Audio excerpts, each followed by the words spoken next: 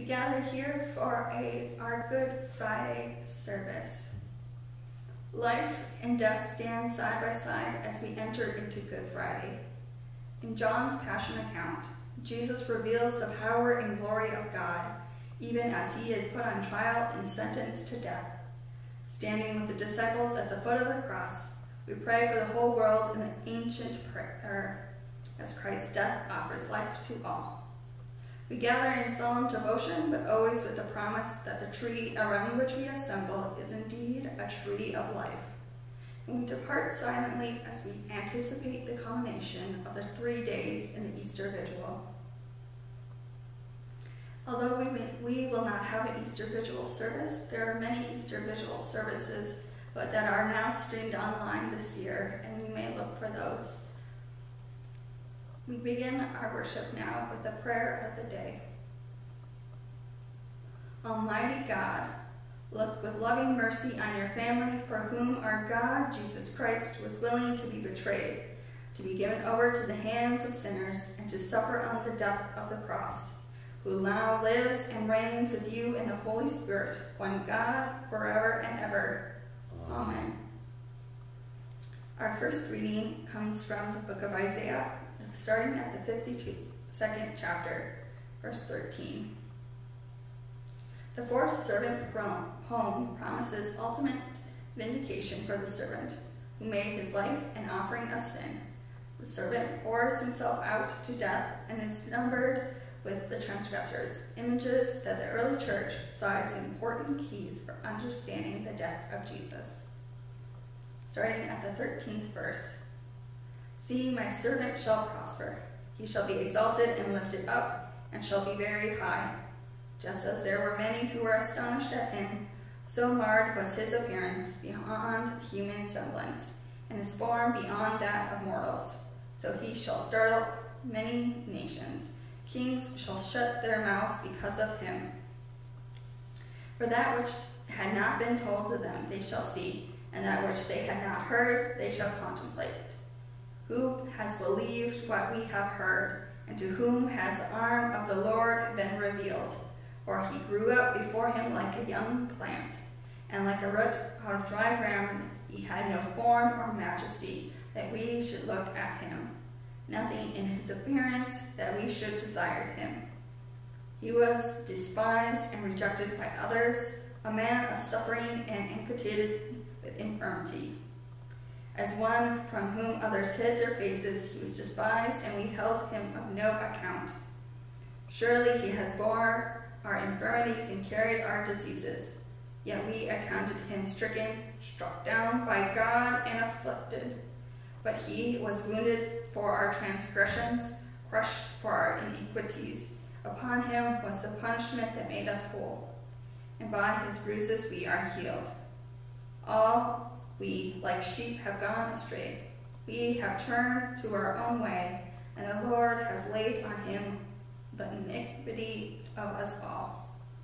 He was oppressed and he was afflicted, yet he did not open his mouth. Like a lamb that is led to slaughter, like a sheep that before its shears is silent, so he did not open his mouth. By a perversion of justice he was taken away. Who could have imagined his future? For he was cut off from the land of the living, stricken for the transgression of my people. They made his grave with the wicked and his tomb with the rich, although he had done no violence, and there was no deceit in his mouth. Yet it was the will of the Lord to crush him with pain. And you make his life an offering for sin, he shall see his offering, and shall prolong his days. Through him the will of the Lord shall prosper. Out of his anguish he shall see the light. He shall find satisfaction through his knowledge. The righteous one, my servant, shall make many righteous, and he shall bear the iniquities. Therefore I will allow him a portion with the great, and he shall divide the spoil with the strong, because he poured out himself to death, and was numbered with the transgressors. Yet he bore the sin of many, and made intercession for the transgressors. Here ends the first reading. Our second reading comes from the book of Hebrews, the 10th chapter, starting at the 16th verse. In the death of Jesus, forgiveness of sins is accomplished and access to God is established. Hence, we gather together for worship, and when we love others, we experience a new benefit of Jesus' death. This is the covenant that I will make with them after those days, says the Lord. I will put my laws in their hearts, and I will write them on their minds. He also adds, I will remember their sins and their lawless deeds no more. Where there is forgiveness of these, there is no longer any offering for sin. Therefore, my friends, since we have confidence to enter the sanctuary by the blood of Jesus, by the new and living way that he opened for us, through the curtain that is through his flesh, and since we have a great priest over the house of God, let us approach with a true heart, in the full assurance of faith, with our hearts sprinkled clean from the evil conscience of our bodies washed with pure water. Let us hold fast to the confession of our hope without wavering, for he who has promised faithful, and let us consider how to provoke one another to love and good deeds, not neglecting to meet together as in the habit of some, but encouraging one another, and all the more as you see the day approaching. Word of the Lord.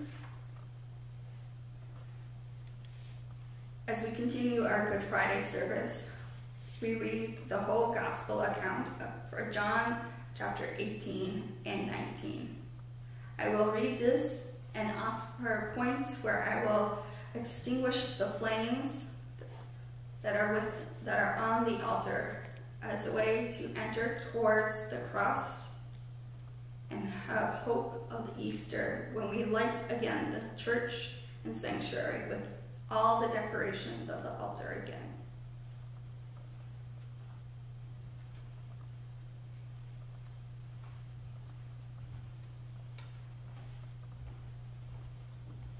The Gospel of John, beginning at chapter 18, verse 1.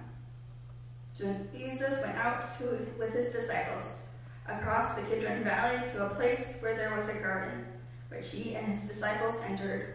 Now Judas, who was betrayed, also knew the place, because Jesus often met there with his disciples.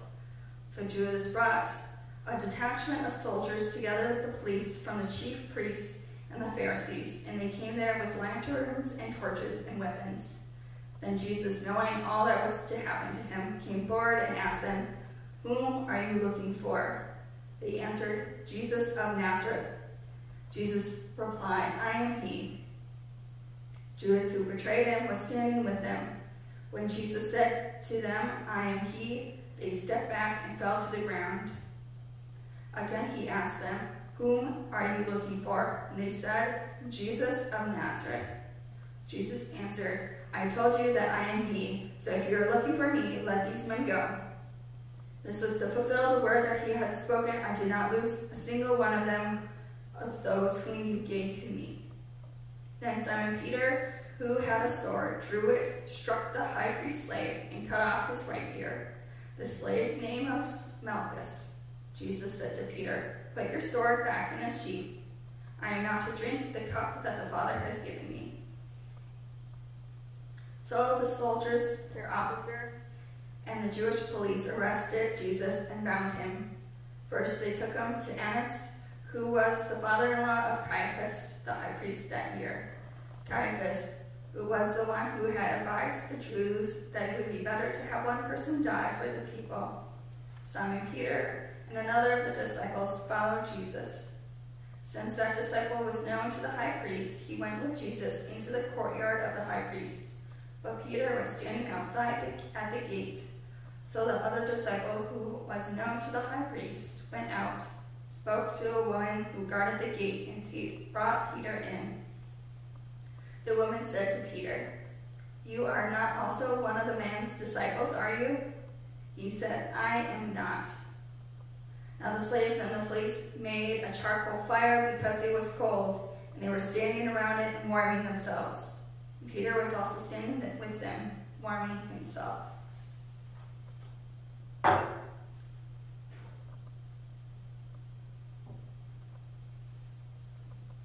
Then the high priest questioned Jesus about his disciples and about his teaching.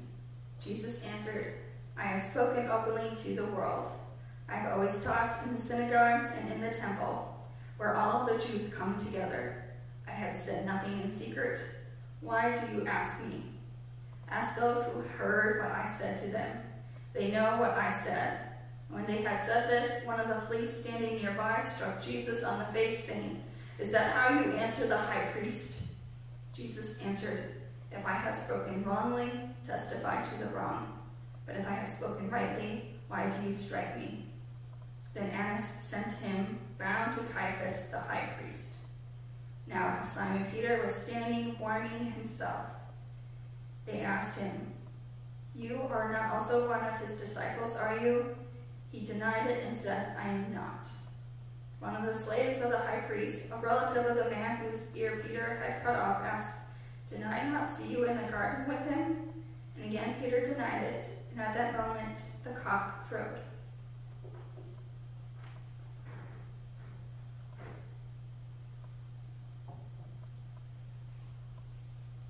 Then they took Jesus from Caiaphas to Pilate's headquarters. It was early in the morning. They themselves did not enter the headquarters, so as to avoid ritual defilement and to be able to eat the Passover. So Pilate went out to them and said, "What accusation do you bring against this man?" They answered, "If this man were not a criminal, we would not have handed him over to you." Pilate said to them, "Take him yourselves and judge him according to your law." The Jews replied, "We are not permitted to put anyone to death." This was to fulfill that Jesus had said when he indicated the kind of death he was to die. Then Pilate entered the headquarters again, summoned Jesus, and asked him, "Are you the king of the Jews?" Jesus answered, "Do you ask this on your own, or do you tell others about me?" So Pilate replied, "I am not a Jew, am I? Your own nation and chief priests have handed you over to me. What have you done?" Jesus answered, "My kingdom is not of this world, and if my kingdom were from this world, my followers would be fighting to keep me from being handed over to the Jews. But as it is, my kingdom is not here." Pilate asked him, "So you are a king?" Jesus answered, "You say that I am a king. For this I was born, and for this I came into the world, to testify to the truth. Everyone who belongs to the truth listens to my voice." Pilate asked him, "What is truth?"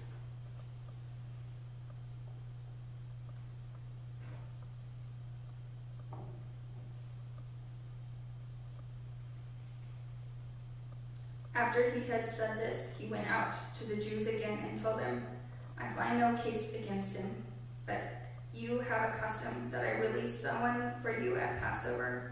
Do you want me to release for you the king of the Jews?" They shouted in reply, "Not this man, but Barabbas." Now Barabbas was a bandit. Then Pilate took Jesus and had him flogged. And the soldiers wove a crown of thorns and put it on his head, and they dressed him in purple robe.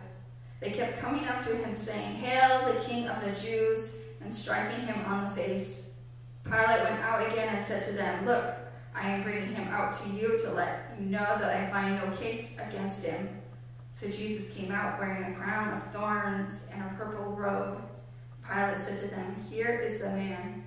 When the chief priests and the police saw him, they shouted, "Crucify him! Crucify him!"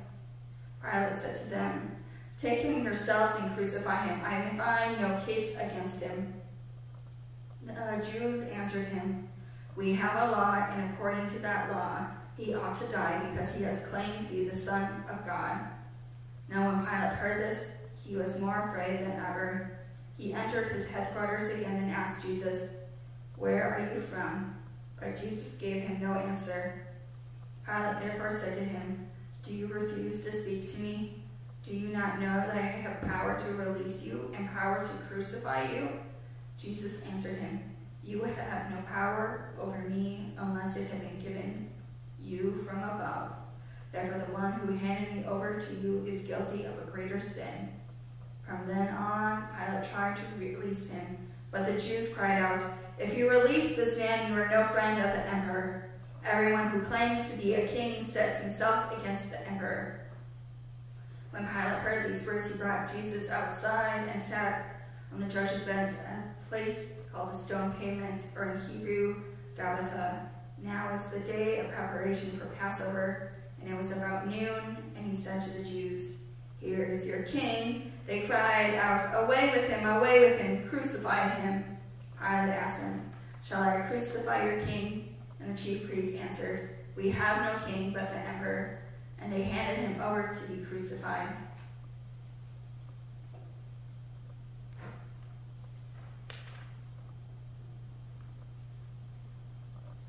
So they took Jesus, and carrying the cross by himself, he went out to what was called the place of the skull, which in Hebrew is called Golgotha. And they crucified him, and with him 2 others, one on either side with Jesus between them. Pilate also had an inscription written and put on the cross. It read, "Jesus of Nazareth, King of the Jews." Many of the Jews read this inscription because the place where Jesus was crucified was near the city, and it was written in Hebrew, in Latin, and in Greek. The chief priests of the Jews said to Pilate, "Do not write King of the Jews." But this man said, "I am King of the Jews." Pilate answered, "What I have written, I have written." And when the soldiers had crucified Jesus, they took his clothes and divided them into 4 parts, one for each soldier, and they took his tunic. Now the tunic was seamless, woven in one piece from the top. So they said to one another, "Let us not tear it, but cast lots for it to see who will get it." This was to fulfill what Scripture says, "They divided my clothes among themselves, and for my clothing they cast lots." And that is what the soldiers did. Meanwhile, standing near the cross of Jesus were his mother and his mother's sister, Mary, the wife of Clopas, and Mary Magdalene. When Jesus saw his mother and the disciple whom he loved standing beside her, he said to his mother, "Woman, here is your son." Then he said to the disciple, "Here is your mother." And from that hour, the disciple took her into his own home. After this, when Jesus knew that all was now finished, he said, "In order to fulfill the Scripture, I am thirsty." And a jar full of sour wine was standing there. So he put a sponge filled with wine on a branch of hyssop and held it to his mouth. When Jesus received the wine, he said, "It is finished," and then bowed his head and gave up his spirit.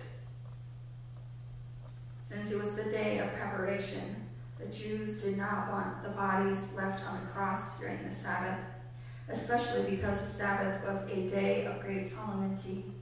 So they asked Pilate to have the legs of the crucified men broken and the bodies removed. Then the soldiers came and broke the legs of the first and of the other who had been crucified with him. But when they came to Jesus, they saw he was already dead. They did not break his legs. Instead, one of the soldiers pierced his side with a spear, and all at once blood and water came out. He who saw this has testified so that you may also believe. His testimony is true, and he knows that he tells the truth. These things occurred so that the Scripture might be fulfilled. None of his bones shall be broken. And again, another passage of Scripture says, "They will look on the one whom they have pierced." After these things, Joseph of Arimathea, who was like a disciple of Jesus, though a secret one because of his fear of the Jews, asked Pilate to let him take away the body of Jesus.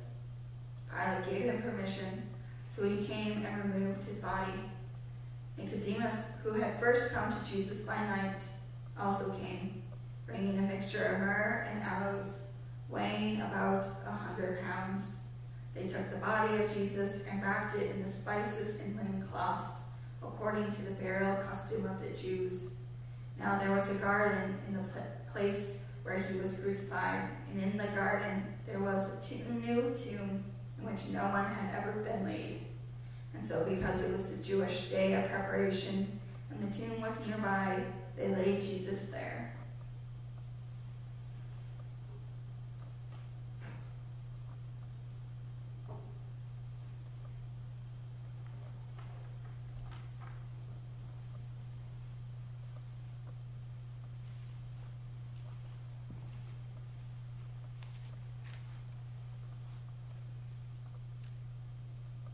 We continue our service with the intercessory prayer. Let us pray.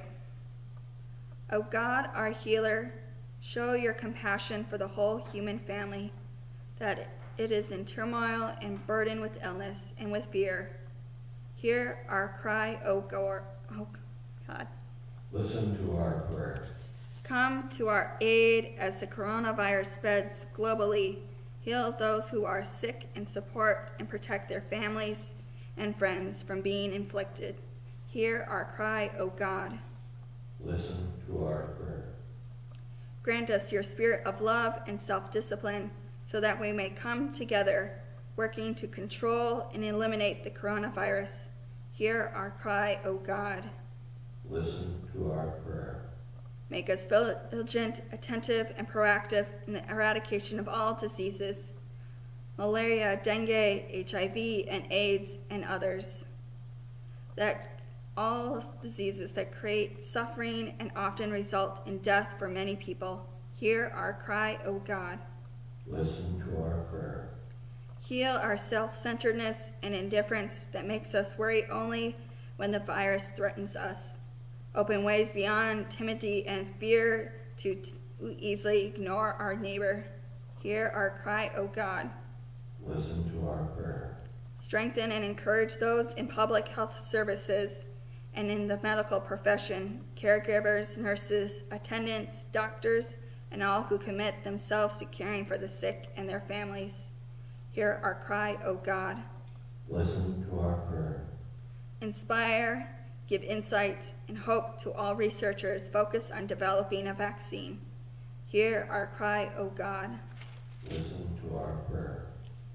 Sustain all workers and business owners who suffer loss of livelihood due to shutdowns, quarantines, closed borders, and other restrictions.